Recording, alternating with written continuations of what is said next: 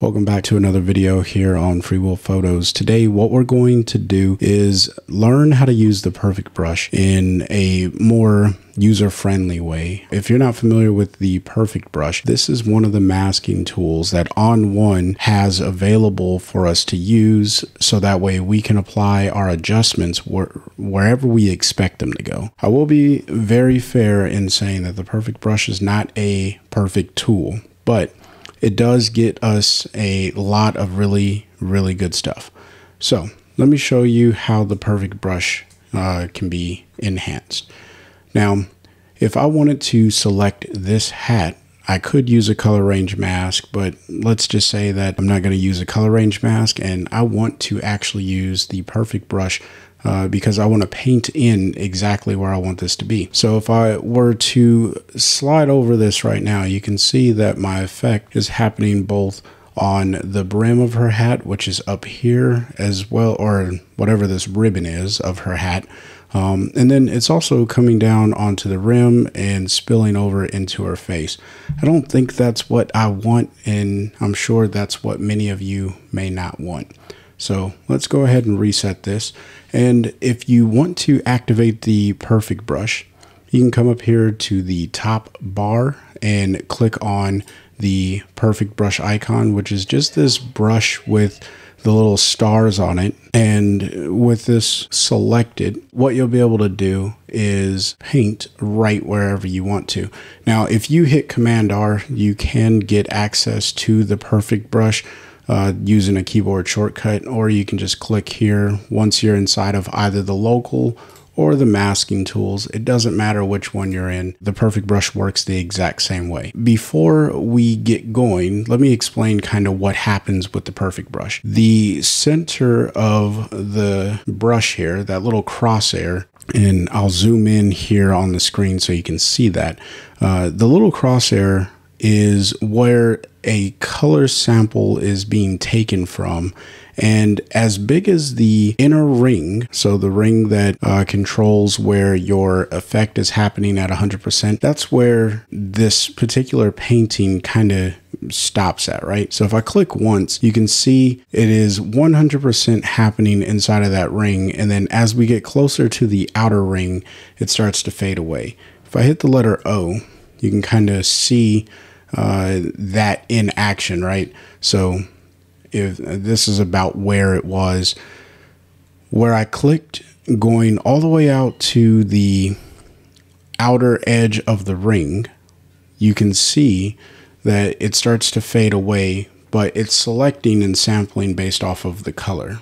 Now, if I hit the letter O again, you can see that it stopped here where the darker color is, and then here where another darker color is. Now, it did jump into the headband here, or ribbon, and like I said, the perfect brush is not perfect, but you can very quickly just paint across here, and I'm not using too much, I guess I'm not being very careful. I'm just painting across this as wildly as I would like to, and I've selected a large portion of this brim of the hat without ever having to click multiple times. That was all just one click, and I wasn't being very precise, but it came right up to the edge of this brim here. Now, there's a few controls that you can use to make the perfect brush a little bit better. So let me just go ahead and hit reset. If you hit the gear icon, you get this menu over here. Now, because I'm in full screen, it's popping up on the left for me. But when you are using this, it should pop up right underneath the gear icon. But there's two options that we have available, right? We have the color threshold and we have transition. Now, the color threshold is how much of the color is being sampled to select on the image. So how much of the color under the little crosshair is being selected as the range, if you will, similar to what our color range mask allows us to do, which is hone in how much of that range of the color that we're selecting. Okay, so this is all mostly blue. which is why I left it completely down to 0 for this one. If I were to go back over here and turn this all the way up to about 75, when I paint, you see that it's going more into that ribbon. And that's because it's identifying that, hey, there's some blue colors that are happening out there. All right. Now, as I get closer, you can see it's going to select more of those blue colors because I'm closer to that sample set. Now, if I come down here next to the skin, you can see it's actually painting over onto the skin. And the reason for that is there's a blue cast from the hat that was happening on her skin, and you can just barely see it. But because I'm including more of those ranges, or that color sample of blue, it's going to say, hey, you're like me, I'm going to paint you. And that's what's happening here. Okay. Now, if I don't want it to paint over into her face as easily, then what I want to do is pull this color sample down until it's at 0. And so now when I paint, you can see it's not painting anything more than what is underneath that crosshair at the time that I paint over it. All right. That's very important for you to know when you're starting to use this sample or this perfect brush and you're creating masks with it. Now, the second slider that we have available is the transition slider. So the transition slider controls the feather of the perfect brush as it gets closer to the edge, right? And this is based on the color inside of that sample range. Now, if you want to create a soft edge, then you'll increase this. And if you want to create a harder edge, then decrease this amount. So essentially, this is the edge of the brush. Now, if I turn the feather all the way down to 0 and I paint, you can see I have a fairly harsh edge, right? If I go back into my gear icon, you can see I have my transition set to 0. Now, if I pull my transition up to, let's say 61%, we'll reset the mask. And when I paint, you're going to see that the transition fades off a lot better. And this is what it looks like when you paint with a 0% brush opacity, but with the perfect brush tools at 61%, I'm sorry, at a 0% feather on the brush with a 61% transition of the perfect brush effect. That sounds very confusing, but essentially all this is doing is fading off the effect. Now, if I were to increase the feather here, then this would work just like a normal brush does with the feathering of the actual brush area. Okay. So if I reset this one more time, feathering of the actual brush area, you can see it's still selecting a lot better. In my opinion, this goes on a lot more smooth, and you can paint even more recklessly than I did the first time. However, if I were to pull this down, I think manageable ranges are anywhere between 10 and 0, with the color threshold not really exceeding more than 6. I usually keep it around 4, and that's because most of the time when I paint, like if I want to paint on the face, you can see it's selecting the color range of the face quite well. Now, if I wanted to add in the lips, then I can pull up on this color threshold. And if I get closer to those lips, which it's kind of hard to show that red is being painted on red, but when I hit the letter O, you can see the opacity as I paint all around here. It's selecting just the face, and I'm getting a better mask selection. Now, that is probably not the way that you would want to use it. So let's look at a practical use case. I'm going to zoom out of the image here, and what we'll do is I want to modify the lighting of this particular hat. So instead of using a paint with color, I am going to use my exposure settings down here.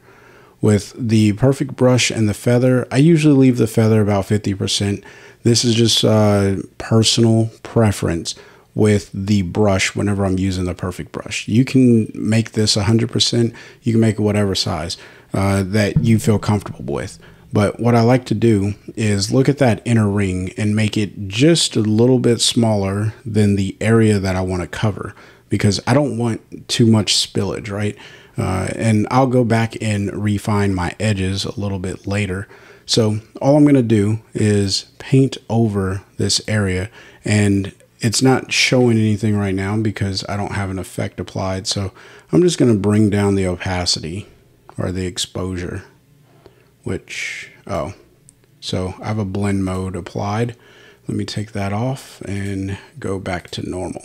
So as you can see, now I'm actually starting to get somewhere. So what I'm going to do is come across here until I get a good selection. And it's okay if it's not perfect initially, because sometimes masking an ON1, which, you know, is really good for the capability that's available. Sometimes you just got to make a couple passes like I'm doing right here. But I'm not putting a whole lot of effort into getting this selection, and I'm going to be able to make my adjustment the way that I want it to be here in a second. Now, what I need to do is make my inner circle a little bit smaller, or make my brush a little bit smaller, and then come down here onto the brim of the hat or the rim and just kind of paint over that.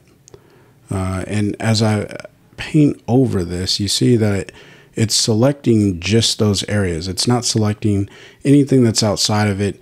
And maybe it is a little bit, but again, this is me not working very hard to make this selection.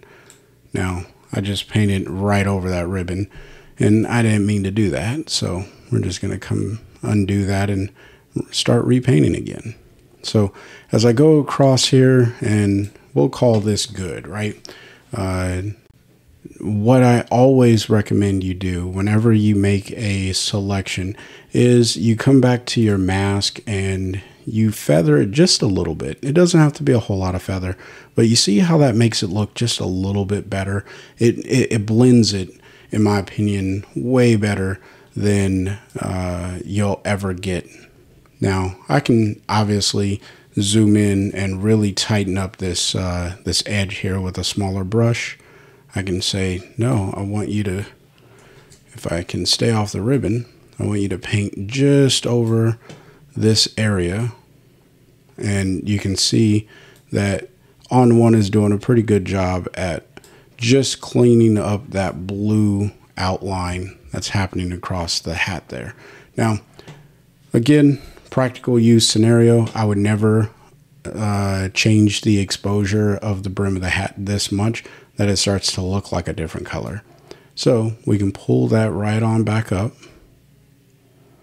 and we'll just pull it down a little bit. And you can start to see, if I turn this off and on, that I'm getting better control over the hat.